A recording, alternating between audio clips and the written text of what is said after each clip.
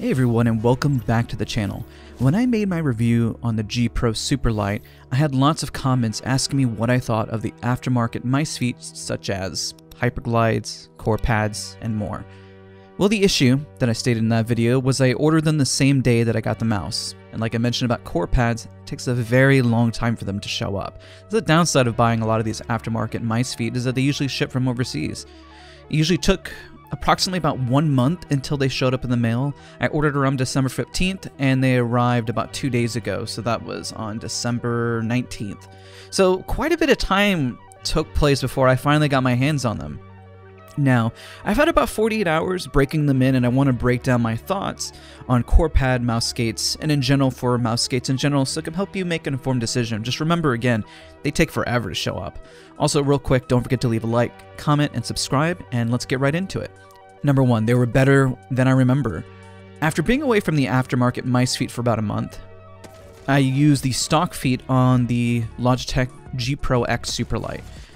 A day before these arrived, I did switch to my older G Pro wireless, which is why you saw a video of me using the pink G Pro, just to test out the mice feet, since I knew that they were coming the next day since I got a notification in the mail that they're showing up. I have to say, I now remember the reason why I love them so much. It just provided such a smooth glide that I preferred that gave me both the precision and speed that I was desiring. Number 2, the cut of the mice feet. Now, I was never a fan of the original G Pro wireless mice feet, but I have to say that the Superlight was still a way big step above of what they were before. The comparison is that the Superlight stock feet are not as rounded out, and it makes it feel like it has more of a snag. I guess kind of a swampy feel, I guess is the best way to describe it. That's not a bad thing. It's important to take note this might be your preference, because it does give some resistance that the mouse is missing. But for me, when I was asking for a lighter G Pro wireless, I was simply looking for the same mouse that I was using, but slightly lighter to gain more speed and precision. And so going back to these mice feet, I can honestly say this is exactly what I was looking for. Number 3, corepads take a few days to break in.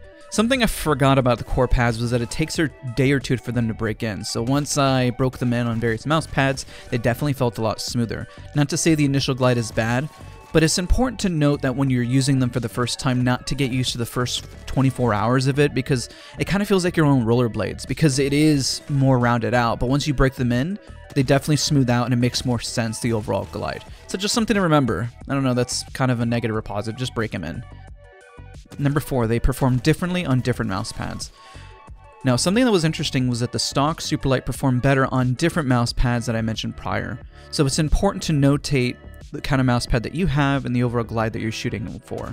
I went back to my prior favorites of corepads that I had prior with the G Pro, which is what I was assuming was going to happen. I'm still figuring it out, but it pushed me back to either using the Artisan Hine, the MP510, or the Otsu Hayate. The FX0 just feels too smooth on this mouse pad that helps me lose a bit of precision, and for the regular Superlight mouse feet, I prefer the FX0 though. So I see, though, I'm searching for a balance of speed and resistance, and those other mouse pads definitely provide that. Number 5, I scored better. I already broke them in, and immediately the next day, one night on Kovacs, I hit Masters on Kin TS Voltaic. I got a score that I'm going to show on screen. I only need one more to hit Masters, but I was super happy the change in feet, then matching it with the right mouse pad helped me hit a sweet spot. Now, I just need to keep grinding to see where they balance out for me, but this is a very quick review and video that, honestly, I do love corepads, aftermarket mice feet. I don't know what I would do without them. I guess I would get used to not having them, but overall for me, they definitely make a difference. So hopefully somebody out there realizes that maybe it might make a difference for you if that's what you prefer. But again, don't forget to leave a like, comment, and subscribe, and I'll see you guys next time.